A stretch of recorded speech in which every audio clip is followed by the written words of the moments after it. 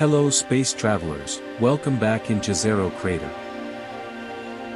We're back with another interesting episode from Mars. The Ingenuity helicopter performed another important flight on the Red Planet.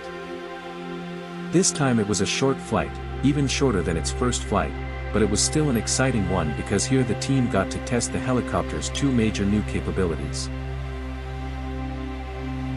But let's talk numbers first.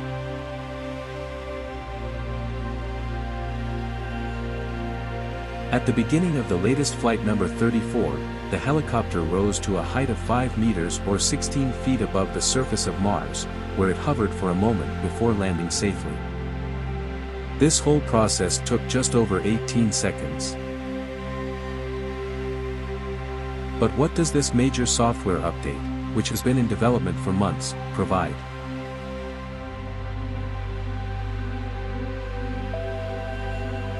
One of the major new capabilities is hazard avoidance when landing, which is a really significant help for the Ingenuity helicopter and for the challenging terrain that awaits it in the coming months. So with this new update, the helicopter itself identifies the safest landing spot using its black and white downward-facing navigation camera. So now team pilots will have a lot more potential landing sites available.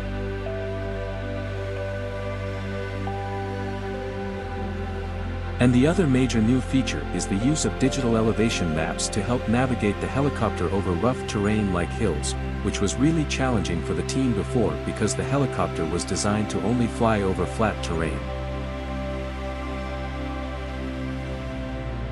So these digital elevation maps of Jezero Crater are here to help the navigation software distinguish between changes in terrain and helicopter movement.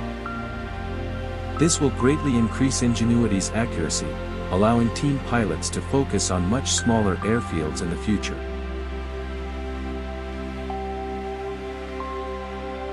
So the data from this short but significant flight will be used to start testing these new capabilities in the coming flights, which will make the Ingenuity helicopter a far more capable vehicle and effective scout for Perseverance.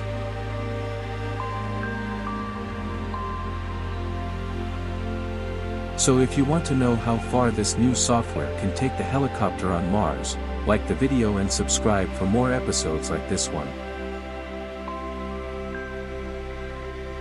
Thank you for watching.